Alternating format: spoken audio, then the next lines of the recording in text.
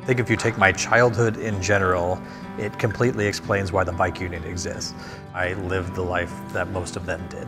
It wasn't the best childhood, and it wasn't the best foundation to start with, and along the way I needed mentors, and I needed people to talk to, and I needed a support system, and that's what I want to provide for the young people who come through this program. If you look at the statistics for young adults who age out of foster care, they're pretty grim. It's really high unemployment rate, low high school graduation rate, and so we really wanted to start this to provide a place for them to find themselves and achieve their goals. The bike shop and the coffee shop are just the vehicle to provide the programming. Never really had like a solid support group, like ever, like a support system.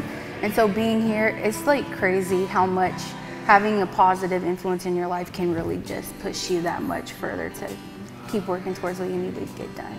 They've introduced me to like nutritionists who have helped me talk about like healthier things to eat, and I've been going to the gym more. Like the more I do things, the more I'm able to do, and like all together I've lost 86 pounds, and I want to keep on doing it. 86 now? Yeah. So That's I just, amazing. and it's just all because of being here. Like I got my bike and now I'm doing that. I have a gym membership over there that I can just go to. Goodness gracious. But you did it.